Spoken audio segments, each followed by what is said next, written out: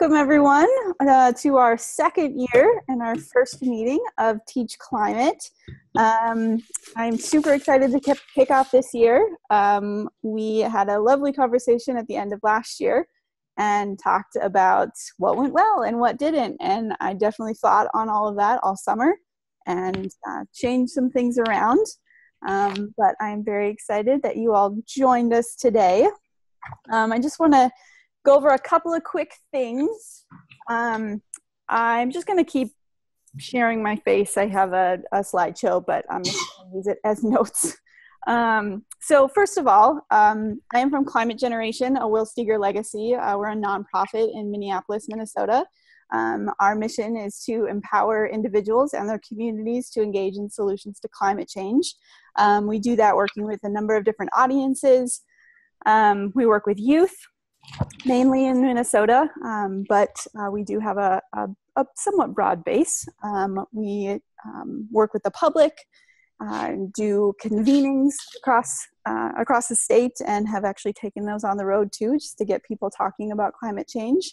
And we work with influentials, business leaders, and elected officials to help them push policy. And then we work with educators, and that's my role as climate change education manager. I write curriculum, and I do speaking engagements at conferences. I sometimes get into classrooms and talk with students. And then I get to lead this really awesome group. And sorry, my husband's trying to wrangle the dog.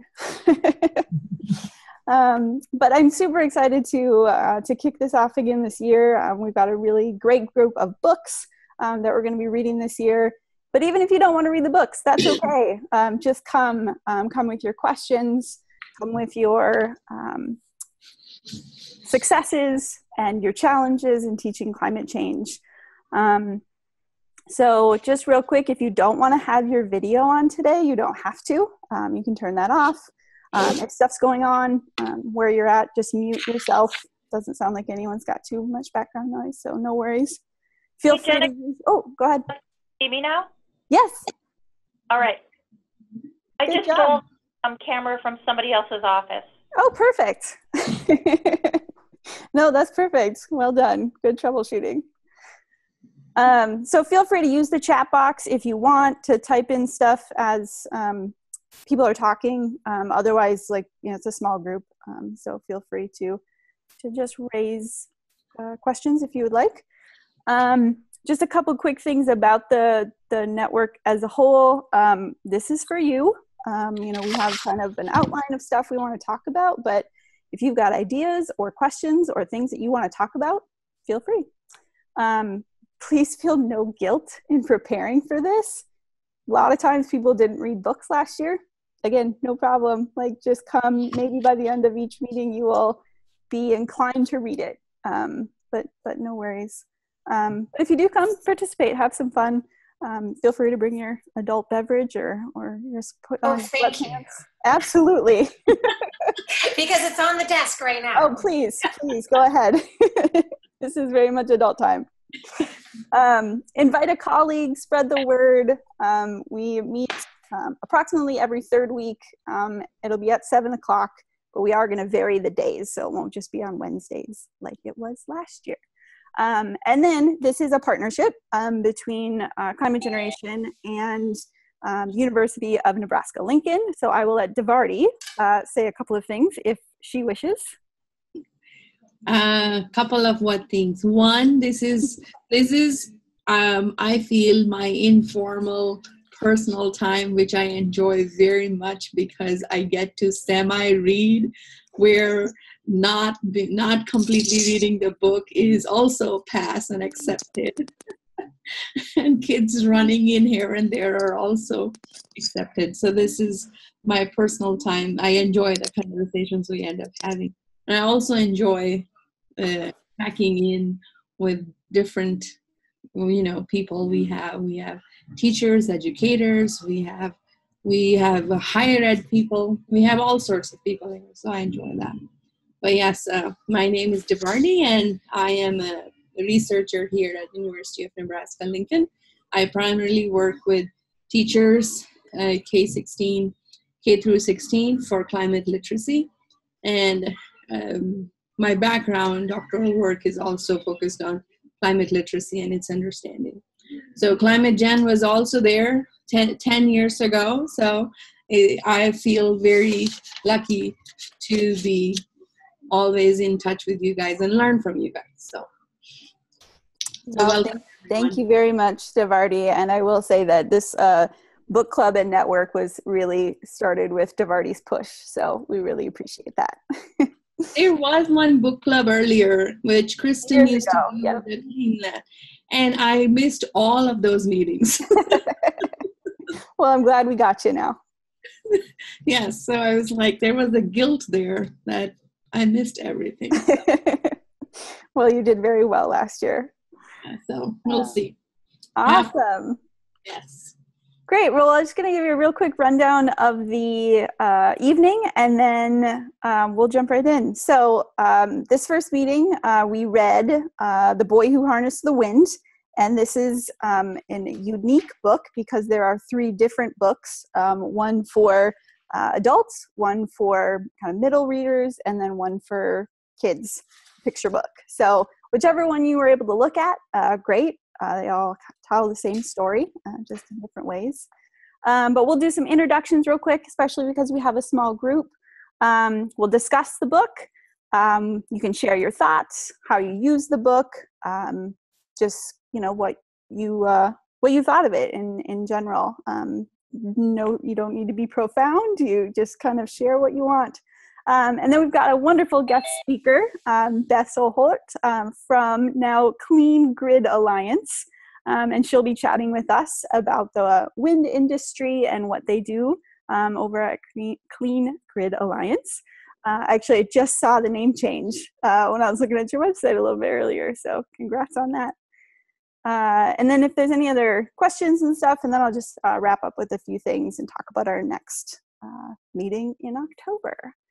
So if everyone would like to, I'll call on you because I know it's kind of hard who's going to go next, but if you just want to give your name, where and what you teach, and then if you did read the book, just one word that you would just use to describe the book. So Kimberly, you're on the top of my screen if you want to start. Kimberly Reddick, and I teach at Hopewell Valley Regional School District in Pennington, New Jersey. I'm about 8 miles from Princeton, right next to the Delaware River where George Washington crossed on that fateful night. So there's lots of history in the area. I've been in this district for 18 years. Originally, I'm from Oregon and taught in the Portland Public School District. I moved over to middle school 2 years ago. This is my 3rd year in 6th grade iSTEM science, but had been a elementary teacher for 23 years. So it's been a big change. However, there's been a lot of benefits to coming over to the middle school and a lot of opportunities for teacher research opportunities, and have really enjoyed that and the learning and the science, but still feel like I'm behind the 8 ball in all of it. So want to keep that going. I chose to read the adult version, wanting an adult book to read this summer. Kind of wishing I'd picked up the young adult reader, just trying to make notes in that and where I could fit it in with my kids. If I just want to come up with one thing, I would say curiosity. The fact that he was curious and he persevered in his ideas, even when everybody else was like, you're crazy. Sorry. One word, curiosity. Great. Thank you. Betsy. Hey there, I'm Betsy. I work in Tucson, Arizona for Arizona Project Well, and we provide teacher professional development and also direct education in 3rd through 12th grade classrooms about water. And I read the adult one, but I got the middle school one, I guess the young adult one from the library, and I really like the pictures in the young adult one. There's some nice photographs. And my word for the book is innovative. Great. Devarti, you shared a little bit, but you want to share your word. Betsy took my word. Well, it's really important. Yes, innovation. That was in my mind. Great. Good. Beth? I'm Beth.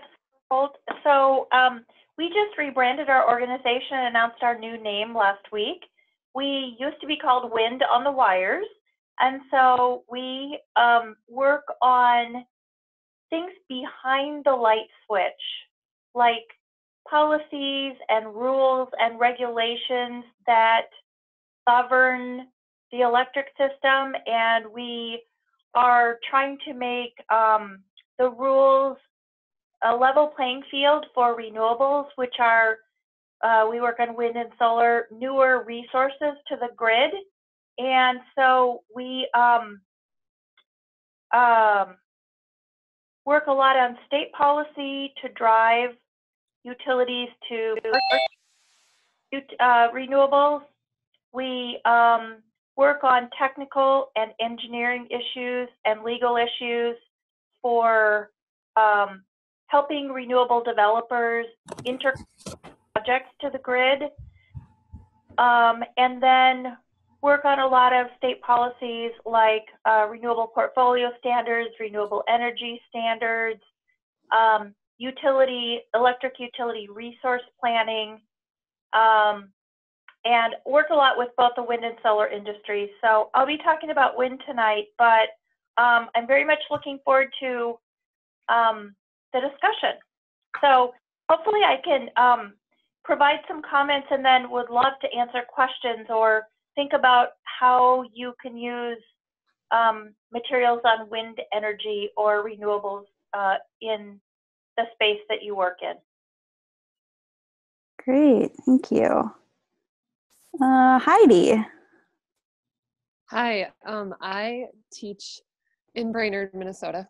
We're kind of a rural area, but we have, our school is very small. Brainerd is kind of a bigger city in the rural area, but I am a 5th and 6th grade science teacher, and I also am our environmental education curriculum person, because we're an environmental charter school. So a friend and I actually, a colleague and I were talking about how we need to have a school-wide read, and we chose this as our school-wide read for this coming school year. Awesome. So I read the young adult version to kind of see how it was, and I loved it. And then I also got the picture books. So each of our classrooms has the picture book, and then we're going to, with our, mostly our 6th graders, we're probably going to read the young adult version. But yeah, I'm super excited, and I liked it a lot. I would say maybe inspiring, hopefully for the kids would be a word. Awesome. I'm so excited. You'll definitely need to let us know how that goes. Mm-hmm. Great, thank you. And Sarah, we just started doing a quick introduction, name, where you work, what you teach, and then if you have one word to describe the book. So Sarah Niemeyer, I teach at Wabasha Kellogg in Wabasha, Minnesota. I teach junior high science and high school earth science, including an Earth's climate class. This is my 2nd year, yep, with climate generation curriculum. And for this book, very easy read. I have the adult version, so to say, and I'd say very easy read, but for lack of time, I didn't get through all of the book, but okay. Very inspiring from what I've read so far, and just, you know, getting into this young man's life and the trials that he's had to overcome. And then I watched the quick 5-minute TED video of him just to recap, and yeah, pretty amazing story. Great. Yeah, there are some great resources, and I'll send out a few links and things afterwards to the rest of the crew along with this video if they are so inclined to watch. Thank you, everyone. That was wonderful. So yeah, I guess I'd just like to open it up to other general thoughts about the version that you read, how you would use it with your students, just what you thought about it, key parts that stood out to you, etc., etc. Anybody wants to jump on in? The floor is yours. I think the first thing we were talking about at our school, as having it as a school-wide read, as we were discussing it, we decided we're not going to start that until end of February. We're going to kick it off with our literacy night and just have copies available for families, so have it more of a community thing too. Mm-hmm. And then the reason kind of for doing it is in the spring, one of the teachers said it kind of goes with like wind, and we can make windmills and do kites and different, like talk about wind properties and weather too. And so weave that into it too, and just different, you know, kind of the earth science aspect of it too. Mm-hmm. Awesome. I'll talk. So I got two different aspects of using it. My background's originally engineering, and I've been doing a lot with underwater robots with teachers. And the whole engineering aspect is really cool in the book, and how he did the problem solving. I loved his circuit breaker idea. Like, whoa, that's cool. So, because we have a lot with students soldering and doing circuitry and all that kind of stuff, and making things from scratch, and, you know, trying to put things together to make them work.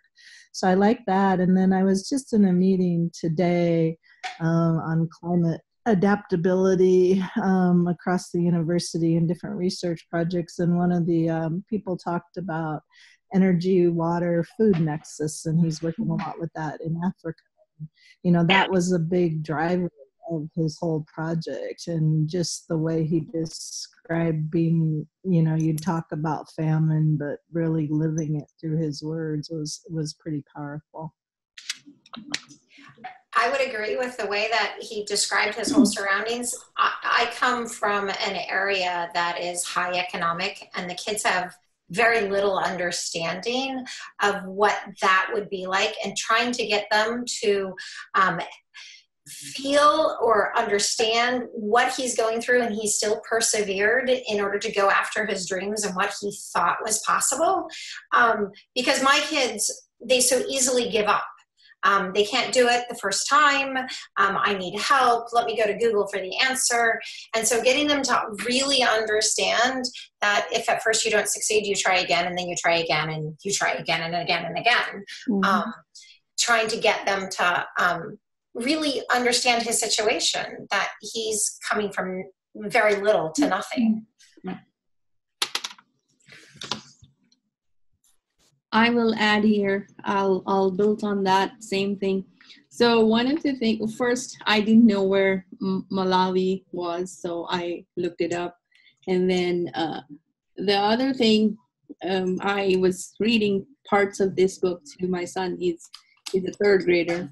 But one thing that he didn't get was when the drought happens and they run out of food.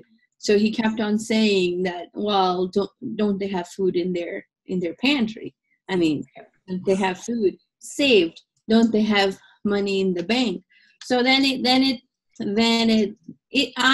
didn't get that in the beginning, but then I got that both him and I, my son, and even me, we've never been exposed to like a year by year existence. Mm-hmm. So there is a level of disconnect. I mean, yes, for him, even for me, because even my parents weren't that generation where there was a yearly or monthly existence, you know. So then when you think about it, like, no, when the rains come, then there's something to eat, and then there's time to think about, oh, what was I doing and what was I learning? That's a whole different mindset. And to get into it, it took some critical thinking for both of us. You know, he's 8 and I'm 40, but yet to get to that, it's like, no, education is not a part of everyday life. It comes after these needs are met.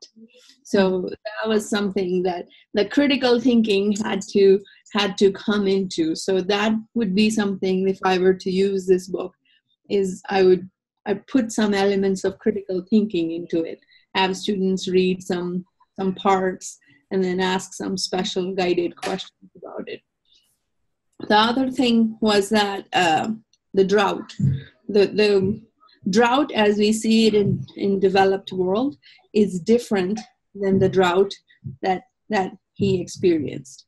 So if we also have some drought, you know, last year the rains were quite less, and there were drought-like conditions, but the impact on economy wasn't that huge as he felt.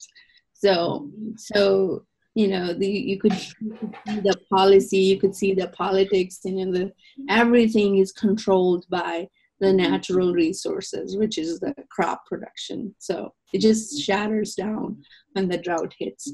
So those things, you again, to me, critical thinking, and then integrating it with the natural resource use. So that was my piece. Those are great. I think the difference in looking at the developed versus the developing world and how we see or how it happens when we have drought, you know, we have money in the bank as a country. We have all of these grocery stores. We have, you know, all these ways of getting food and resources, even if we're in that situation. So that's very interesting. And kind of what you were saying, Kimberly, about, you know, not most of our students maybe not being able to understand that.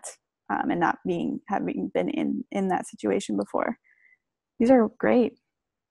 I was going to bring up that we're going into the our changing climate through climate generation, and it's going to focus on changes in the Arctic and how, you know, we have a hard time focusing on climate change around us because we don't see as many impacts of it here in the United States, where the Arctic is, you know, devastated right now.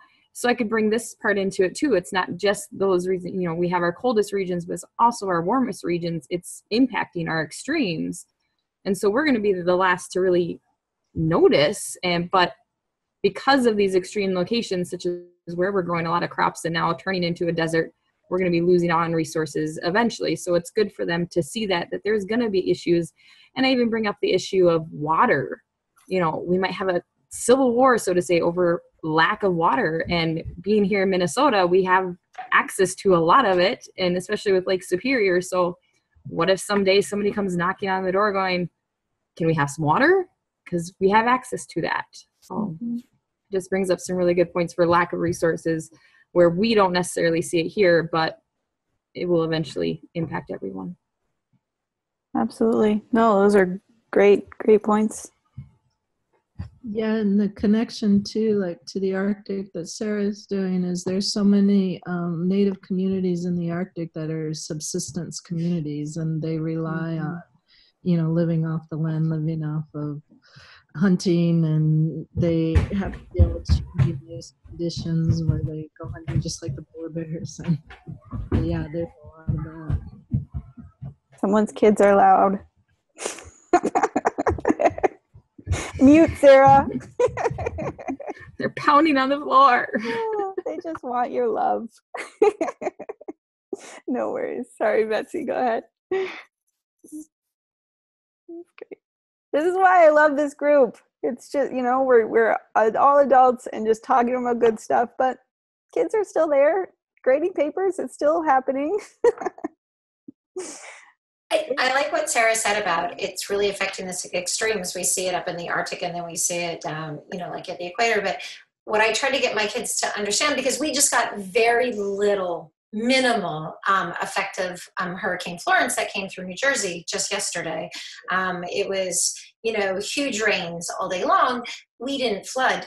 Trying to get my kids to look at the storms that are coming through and the categories of them and what is happening about that. Does that have any connection to what is happening? Is it because they said Florence wasn't going to hit the East Coast because it was originated too far north and the waters are supposed to be colder, but the waters aren't colder anymore, right? It hasn't been since 1851 that a storm that originated in that area actually made it to the United States. So trying to get them to see whether they are truly connections, but trying to get them to question. And I think just his situation, and that he really is living year to year, and it's all on natural resources. It has nothing to do with the amount of, you know, work and energy he puts, not nothing, but what he puts into it. If Mother Nature says it's not going to happen, the food is not there, you know, and that's hard for our kids to get. They don't understand that when they always have on their table, you know. So just something to really trying to hone in on them. I think a connection we can make at our schools, we have a school garden. And so just kind of explaining to them, you know, what if what if this was our only source of our food? Because we we even had preschoolers out the other day and they were like, so this is where our food comes from, like our lunch. And I'm like, well, no, but some, maybe a little tiny bit, but kind of explaining, you know, what happens when the plants don't get enough water, and what if this was magnified? You know, the older kids would kind of get that, I think. And I mean, we kind of analyze, you know, what grew well and why it did and why it didn't. And even the sprinklers don't hit everything evenly. So, you know, some of the soil's drier than others, and kind of just making those connections in the local scale too, of saying, when just growing things, and then what happens if it's an entire country, you know, and then so we get our food from the supermarket, but we also talk a lot at our school, where does that come from? And then we talk about local food and everything. But I think just making those connections too, and then hoping they would get it a little more too. Oh, I think that's great. I think kids everywhere struggle with they don't know where their food comes from. And so making that connection to the garden and seeing, like, actually, maybe we'll just get a few carrots from here and, you know, some tomatoes. Yeah, we get a lot of carrots, but yeah. Yeah, that's about it. Yeah. It prepares a nice snack. Yep. Beyond that, you know, it's coming from elsewhere. But that's a great connection. I think, yeah, even young kids can start to see that. Great. Other kind of themes that you picked up on? Oh, go ahead. Yeah, one of the things that I found in my book was when he created the circuit breaker, and, you know, finally he said, you know, if it hadn't worked, all of his clothes and blankets would be gone, you know, and because it would have burned down his house with the wires falling on the roof. And his friend Jeffrey's going, yeah, that's great, but I think a better solution would be to fix your roof. And so I like how sometimes people look for the hard solutions when there's really easier solutions, and I think that's a good lesson for kids to think of too when they're designing things and creating stuff. I think that speaks to climate change solutions as a whole. I think people really, you know, they one can get paralyzed, you know, not knowing what to do. But then two, like wanting to do all kinds of things, or wanting to do like something that's really crazy, when in fact, if you're not recycling, turning off your lights, and, you know, trying to bike to work, those are places where you can start, you know, that are much simpler. The author had a guest blog on his own website, and that's what the title is. When it comes to climate change, we should start small, fail fast, and dream big. So. Yeah, so and he gave in his blog, he's giving a lot of examples about the small thing. And one of the things that I liked was design thinking, which also aligns with, you know, design-based solutions, or teaching design-based curricular modules. So to think about innovative designs for little smaller problems that you can attack, and what he says is, when you do small things, you feel good because you finish that project and you feel you've done and you make progress. So that was a blog on his own blog. So I like the idea of recycling. That he was like a dumpster diver. He was going to find things that no longer had any use, that nobody wanted to do. And there's so many things that we just throw in the trash. We have a hard time making sure that they get to where they need to be recycled and then reuse things. So I like that he was always going back and finding things and thinking of new ways to use something.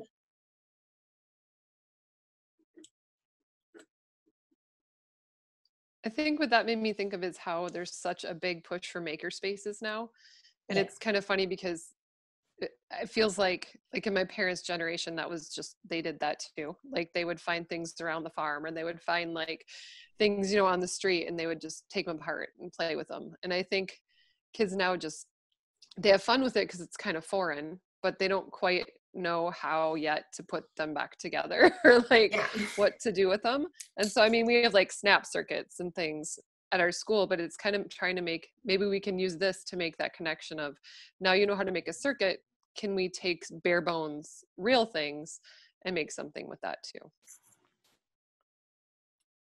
Cool. My kids can use recycled items just to make like sculptures and like glue things together, but they don't use those items to actually make something that would improve something. And that's where I want them to get, to actually make something that's useful out of what's left over. So it's more of a creative aspect versus an engineering. Absolutely. Or to replace something that you have or that was broken, and without going and getting a new one, what can you do with what you have? Right. Mm-hmm.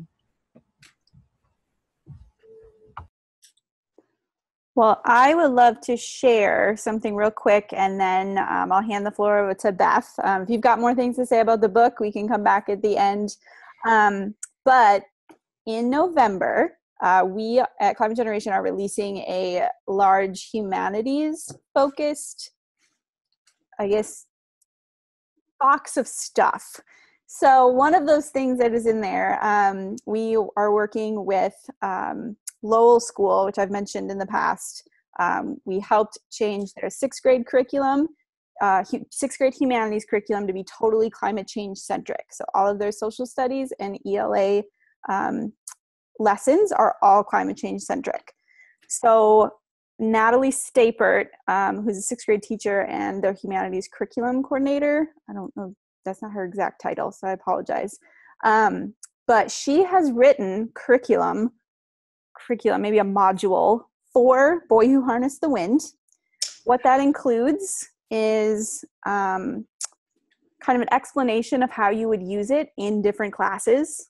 You could use it in a social studies class, civics or geography or something. Maybe not civics, but geography or economics. You could use it in different ELA classes. There's a documentary that has been made around the book.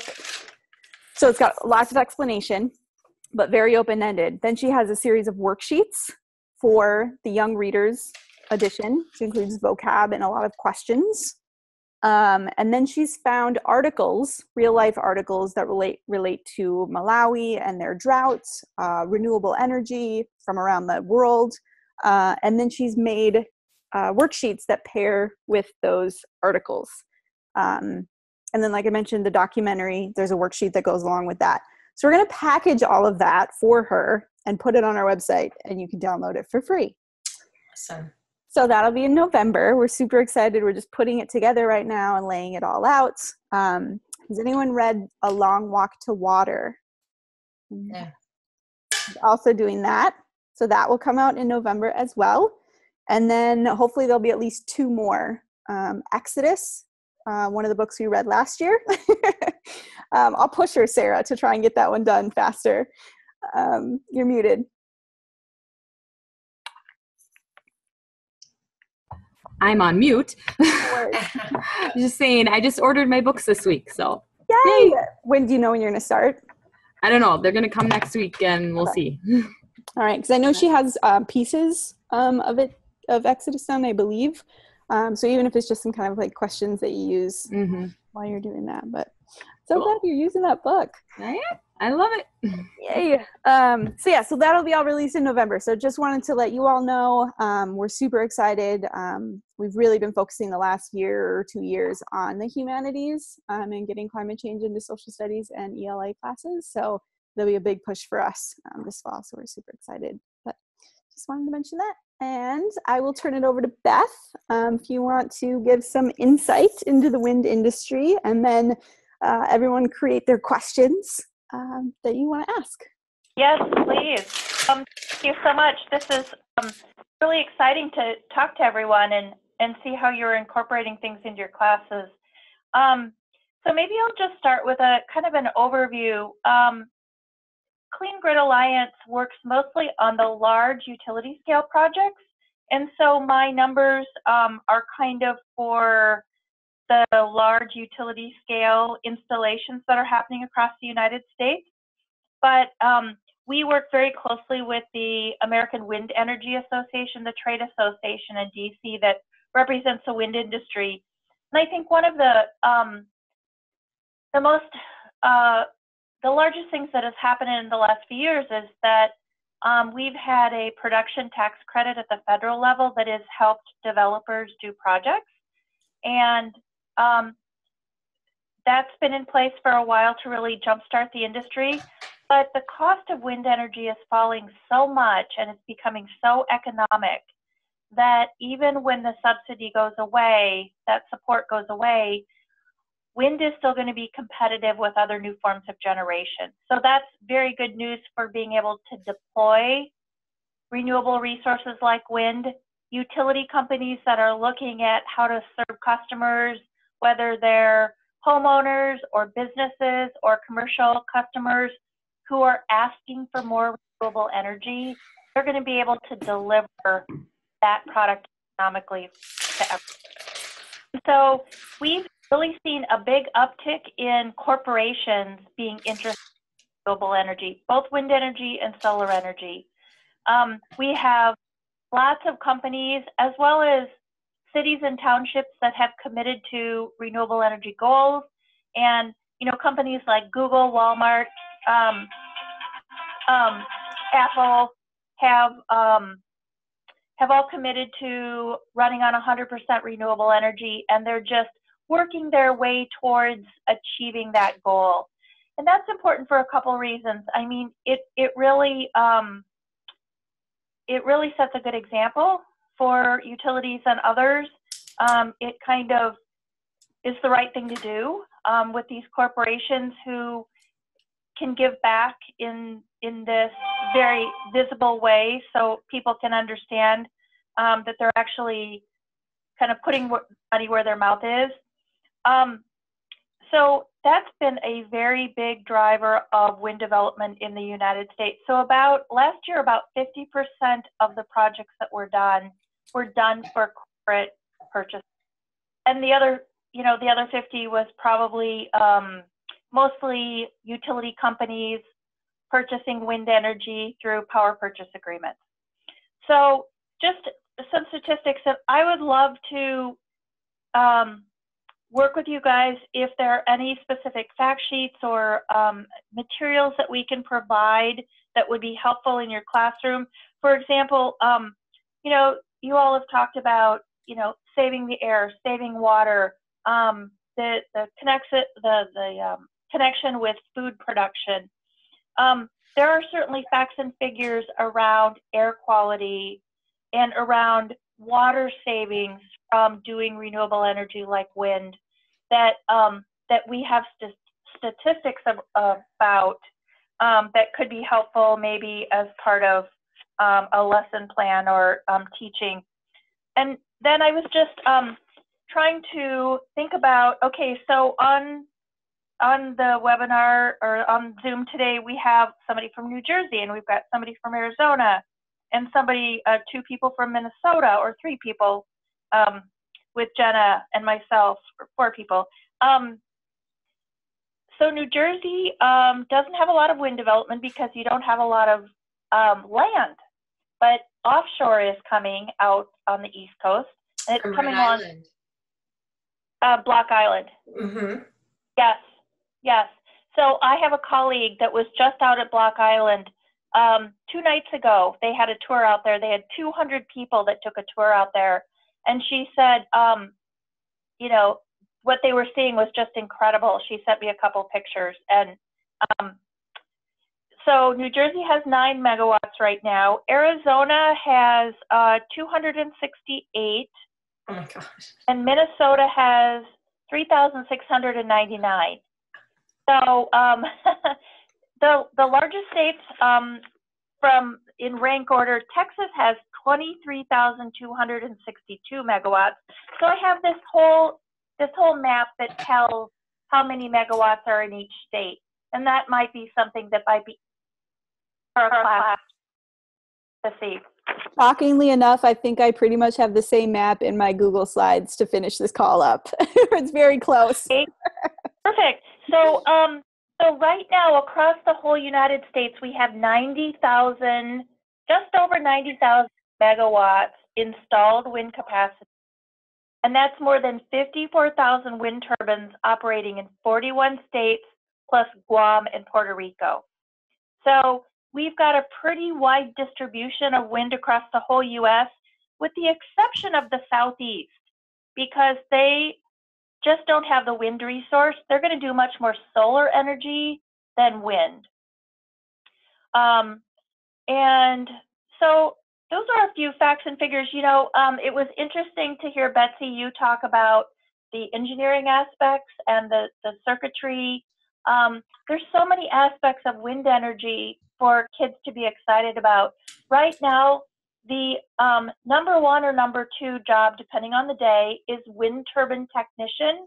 And so it's a job that kids can do with just a couple years of technical training. Not everybody is cut out to, you know, have a 4-year degree. It's a really well-paying, you know, family supporting job that somebody can have. You know, we're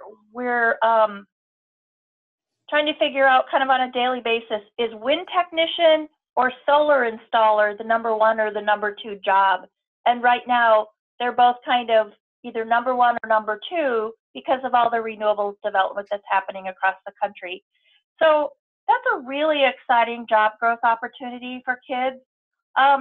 Just another link that I can think about, I was in North Dakota a couple of weeks ago to help do a groundbreaking for a new wind farm that's going up. And the utility contributed $25,000 to the local school for a STEM lab. And they had kids at the dedication or the groundbreaking. They had just completed their first kind of activity in the STEM lab, and the kids were so excited. And so they had a couple of the kids talk about the project they had did. And so, you know, we're seeing air quality, water savings, lots of climate aspects to renewable energy development, like wind development. We're seeing job creation, and we're seeing contributions from developers or utilities to communities to be able to educate the youth with, you know, in STEM areas. And so, you know, you could really talk about lots of different buckets of good that are coming from deploying renewable energy like wind across the U.S. And so those were kind of my quick facts that I was going to share, but glad to try to answer questions or talk about other things that you're interested in. Thank you, Beth. That was wonderful. Any questions from anybody?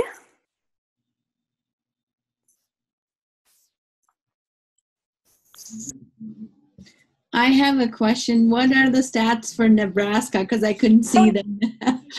Oh, I forgot where you're from. Nebraska, 1,445 megawatts. So Nebraska, you know, it's a public power state, and so they've had to work really hard to determine how they're going to let wind development happen. Because utilities really had a pretty tight control over what gets constructed in the state. And so the policy work that folks on the ground have done to change laws and rules have really created the platform in Nebraska in the last couple of years to allow wind to flourish. Yeah. So it's just been a pretty recent phenomenon in Nebraska that you've had a lot more wind farm development. Yeah, I was curious just to hear that, because when I moved, so I'm from Minnesota, that would be my home state. So I moved here for my job here 3 years ago. And that's when I had started hearing these conversations. And so I work at School of Natural Resources. So there's a lot of policy meetings happening first year. And so, but then that's not exactly my area. So I was not a part of those conversations. So then I was like, oh, what is happening here? And I see my utility sending me flyers to watch. And this year, the flyers are there. That means if I can opt in a program for conserving energy, changing my thermostat, those are all, they came out this year. So there's been some actual real steps to reaching out customers and I don't know the commercial sector, but definitely the residential sector, and trying to make them think about alternative forms of energy or saving energy. That's really great. I mean, I think utilities are understanding these days that they need to be more responsive to their customers, no matter whether you're a residential customer or a commercial customer, small business, whatever the case may be. And the beauty of wind power right now is that it's cost effective, and so utilities don't have to collect a lot more money. Customers actually be able to add a wind farm or wind resources to their portfolio. It's cost effective if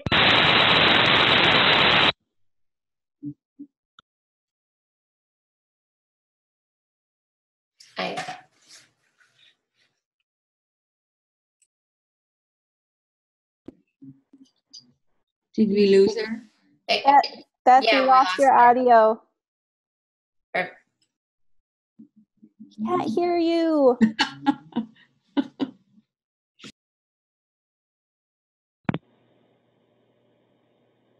There now, Beth? Yeah, can you hear me? Yes, you cut out there at the last couple sentences. Oh, I'm sorry. No worries. I was muted, so I was talking to no one. Oh, so my phone is still, it's still on. I wonder why it cut out. But I was just saying that wind and solar energy are so cost effective right now that that's one reason that utilities are really adding a lot, is because they can do it economically. And so you kind of get this, triple win. It's good for the environment, it's good for communities, it's good for just a lot of different reasons right now. And that's really helped. But the other thing that's really helped is people are speaking up about what they want. And so utilities are having to do something about that.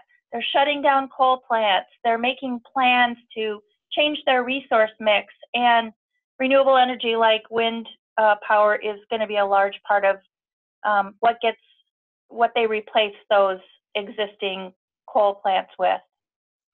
But Beth, do you see that the utilities are more likely to work with wind over solar?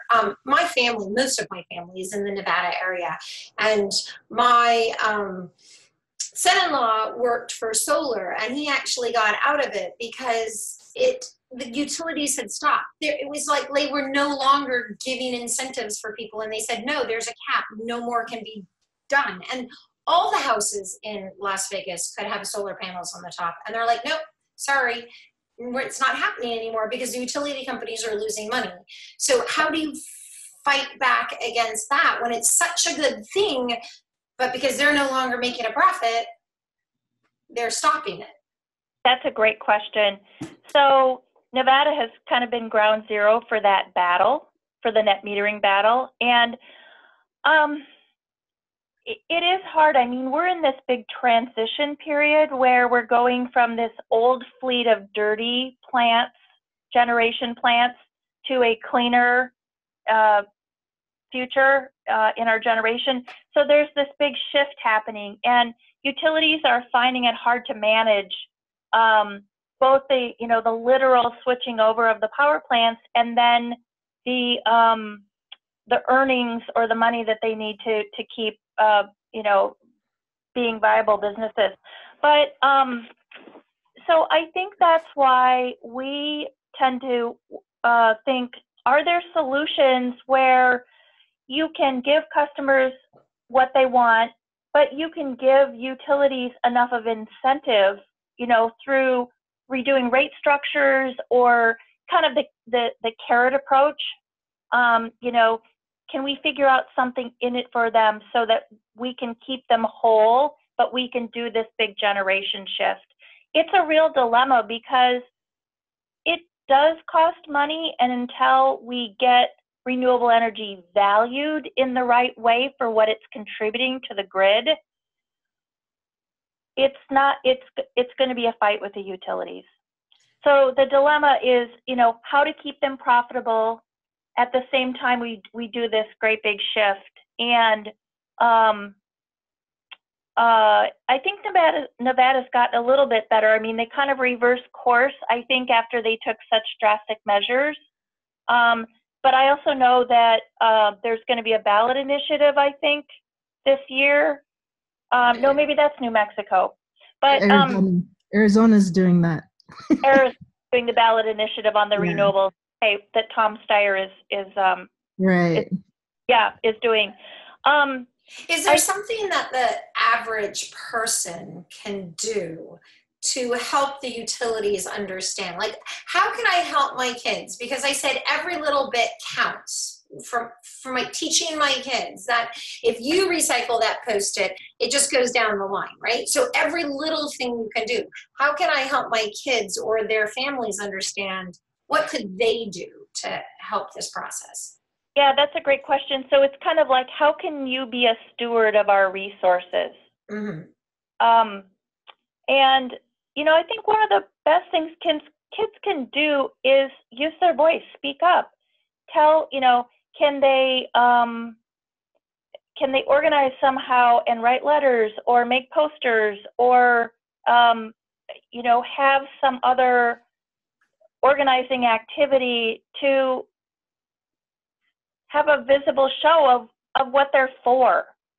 We want this, not this. We want, you know, we're the future and we want our future to look like X. And so, you know, the first thing is that people speak up and they really tell the utilities what they want. Find the pathway to get there is kind of the second piece, but the utilities need to hear loud and strong that they need to struggle with this question because people really do care. I think in energy, too often, can you guys still hear me? Okay, too often in energy, you just flip the light switch and you expect it to be there and you never think anything about how is it produced? How does it get to my light switch? What impacts does energy production have on our environment? And so teaching the kids about how energy travels to the light switch can open their minds to, you know, think about what else we need to do. It's just, you know, such an automatic that we have this kind of expectation. We're not a third world country where, you know, we have solar panels and not a lot of electric grid. And so when the sun goes down, our lights go out. So we just don't have the experiences to really understand, like you guys were talking about some of the things with the kids that you teach. But so I would say the number one thing is to speak up, and then to educate the kids on all the possibilities of having a career in renewable energy. That is a big piece of the puzzle. We need people who are actually willing to go into these fields and understand that there are good paying jobs in working in renewable energy, whether you're on the policy side or you're on the construction side or you're, you know, whatever aspect you are participating in, you're making a difference. I was just going to give you an update on the Arizona referendum. So we have the referendum that came from Tom Steyer, and unfortunately, the only, you know, it's something that the voters signed a petition for, and we wanted to do 50% renewable energy by 2030. And unfortunately, all the money that's coming in is anti-renewable. And so all the commercials are about, you know, your rates are going to go up and it's going to hurt seniors and, you know, we don't want to do this. And so all the money's against it right now. I'm afraid it's not going to pass, but it is a start, I guess, because it was like got on the ballot because of petition signatures. So. Yeah, and you know, Tom worked in a couple other states. So in Michigan, the utilities took a little bit different tact. They actually came to a settlement agreement with the advocates to make some additional commitments on renewable energy. So in Michigan, they actually, they were at a 15% renewable portfolio standard or renewable energy standard. And both the two largest utilities in the state made additional commitments so that the advocates decided not to go forward with the ballot initiative. But it had the desired effect of getting people excited about the possibility of increasing renewables. And the utilities there was a ballot initiative, I think about 5 years ago in Michigan. They spent $10 million fighting the ballot initiative. think of, how that money could have been invested a lot better than utilities fighting. And we're probably the ones that were paying for that because they get to recover all those costs. Crazy. That's outrageous. I think the biggest thing, like where you're talking about getting students involved, my husband works for a big utility in the state, actually, and he has said basically, I mean, they're doing it because of legislation. Like Minnesota has a certain percentage by whatever year of clean energy. And so if they didn't have that, I don't think they would work towards it because they're big business.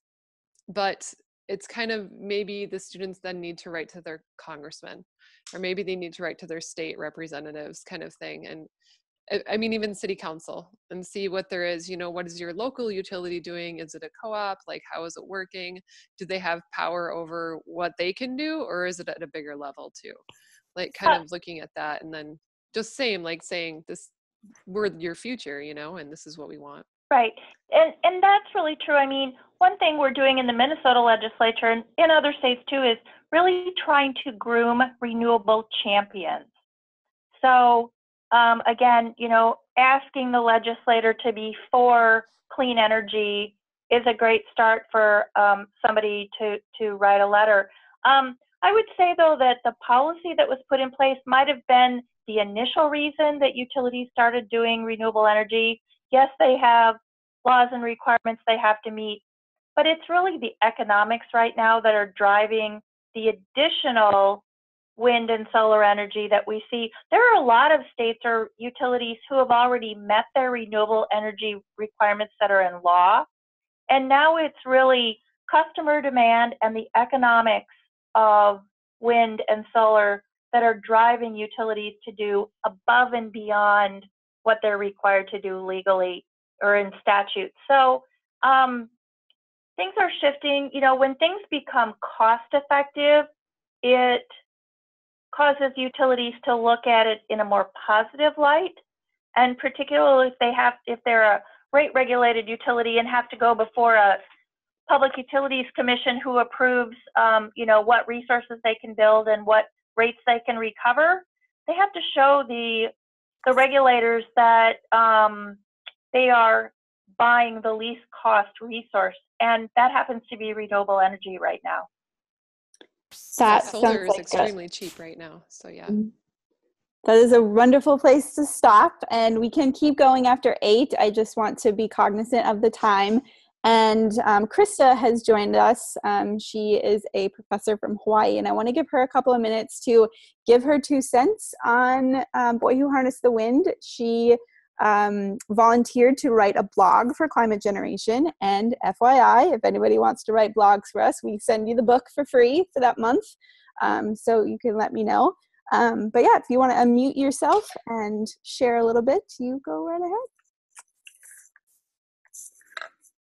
Hi everybody, so my name is not Shawnee. I'm using someone else's account, and I don't always look so wrecked, but we're doing a campus waste audit today.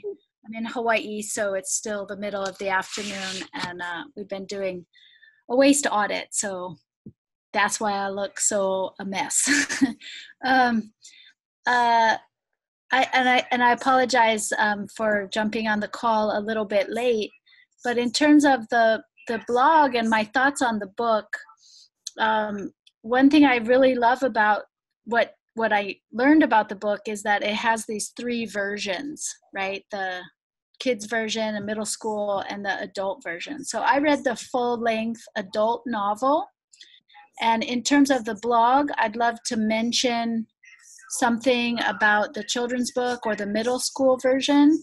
Did you guys read those, or which version did you read? And is there some succinct statement or observation that I missed that you can let me know? And then I'll tell you kind of my takeaway from the adult version. Yeah, does anybody want to give some insight into who read the middle school version? Is anybody? I don't know if you want to give something that, I know you didn't read the other ones, but if there was something that you really enjoyed about that particular version. I liked the young adult one a lot. Somebody else mentioned that they noticed it had pictures. So I think the pictures in the middle were helpful for some of the kids to visualize things a little bit easier. Also, as having it as our school-wide read for our staff to read, maybe, I didn't read the adult version, so I think for all of our staff to read in maybe a little more timely manner, it might help out a little bit. How many pages is it approximately? Let me see. The young adult one is 290. And it's written with the same author? Mm-hmm. Yeah. Yep. Great. And the pictures are photographs in the center? Photographs. Yep. Yeah. Yep. Nice. They are nice. Yeah, Betsy's got those. It is nice Yeah, to there kind you of go. have that as you're reading to visualize. Thanks. And the children's version, did anyone read that? I think Heidi's got it too. This is a copy of the children's version. I would say the coolest thing about this is the artistry. Yeah. The pictures in here are just remarkable. So same general story. Nice. Yeah, it was written really well for kids to understand, I think. Mm-hmm. Even the adult version had images and whatnot, photographs in there. Okay. It was nice to make a connection with the author and individuals that he was interacting with. Yeah. Well, I'm an English professor and I teach climate change literature, post-apocalyptic literature, cli-fi, all that kind of thing. And I was really seeking to read some utopias and to read something optimistic, like really for my own mental health, because I read a lot of cli-fi, as do you guys. It's probably why you chose this book. And it just totally fit the bill for my own mind.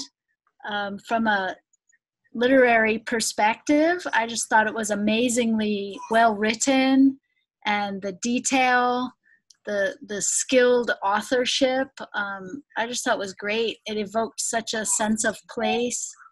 So I think the value of teaching the book, and what I would try to be conveying in the blog, is around, it's not just about energy, but it's about sense of place and learning about Africa in such a vivid way was so great. And it's a coming of age story.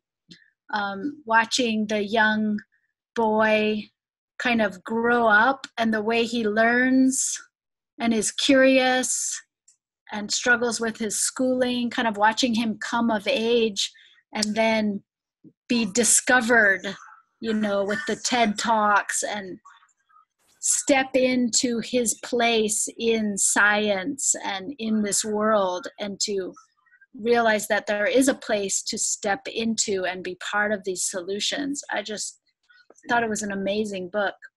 And then the other thing that I'll share that really struck me about the book is the famine. And I don't know if you talked about this, but it's like 75 pages of famine before you even get to the energy. Hello. It just goes on and on and on, the description of the famine. So it's not just a book about energy and, this ingenious boy. It's a book about the starving children in Africa. And I had really never read anything that so vividly described what that period was like. And, it was in 2002. And I'm thinking to myself, how is it possible that this is going on? And, what was I doing in 2002? And what were my students doing in 2002? It was just amazing. And what occurred to me is that in terms of a work of literature, there's a balance to the book. This long description of the famine creates the ingenuity and the perseverant spirit that leads to the invention and the innovation. It's through the suffering years of the famine that this learning has meaning. You know what I mean? It made me just think like there needs to be some suffering to come up with new ideas. So like if I was teaching this book, I would I couldn't make my students do this, but I would say to them, why don't you try to fast for one day? Or why don't you all skip lunch and then we'll talk about renewable energy? You know what I mean? How do you create a little bit of that experience? I just thought it was a really remarkable book and a great choice for this group and for anyone who's teaching or reading climate fiction. I will somehow give my email if anyone has an observation that I could include in the blog. I would love to do that, especially since I missed the first half hour of your conversation. Feel free if you want to put it in the chat box. That doesn't get shared online. So yeah, if anyone else has anything to add, thank you so much, Krista. It was wonderful. We did kind of talk about the famine, kind of about our kids not being able to understand that piece of it. So that's an excellent example of, trying to get them to at least understand a piece of it, that they can comprehend what's going on.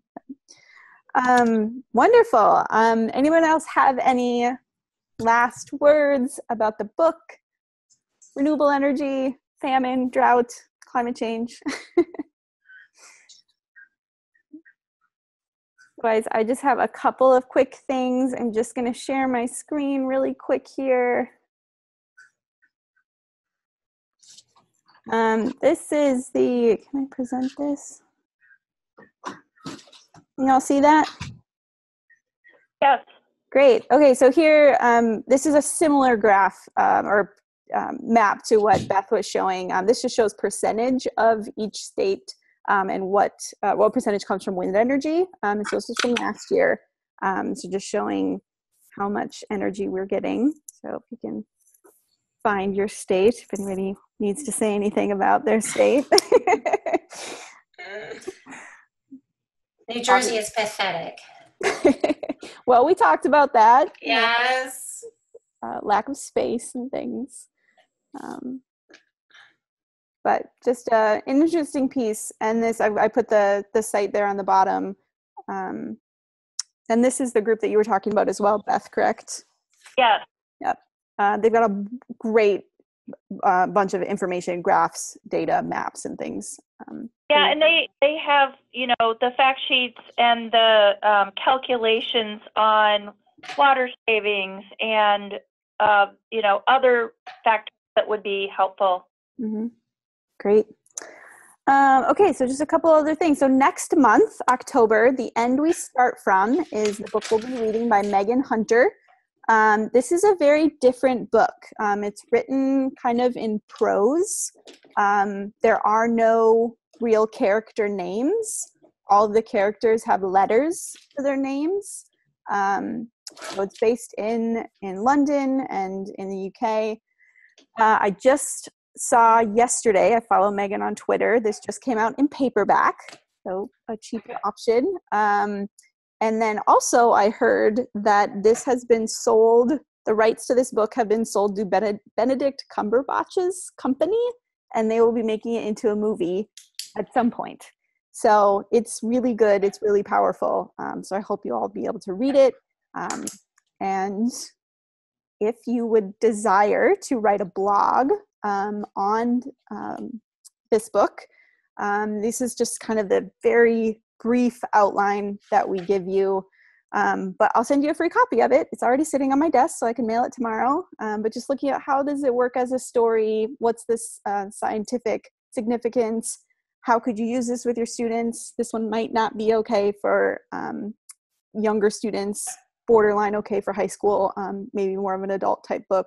And then what other educational resources could you kind of wrap up in with this book? So our next meeting is Tuesday, October 23rd at 7 o'clock. I believe we're then into standard time, not daylight time. You can never remember. But how do I stop sharing? There we go. So if you're interested in writing a blog for us and getting the book, just let me know. You can just email me. Just a couple of quick things before we go. Beth was mentioning a lot about green careers. We just released a documentary on green STEM careers. It's 10 minutes long, 5 interviews with green STEM professionals in Minnesota. There's references to Minnesota, but it's very okay for a national audience. There's a discussion guide that goes with it that has discussion questions as well as activities that go along with each of the segments. Like I said, it's only 10 minutes. And then Beth, you were talking about how to get your students to understand where their energy comes from. There's a really great lesson in our experience energy curriculum that does just that, as well as an energy audit activity and pros and cons of different energy sources. So just wanted to plug that, all free. Everything's free to download. So yeah, any other questions or last words now at this point?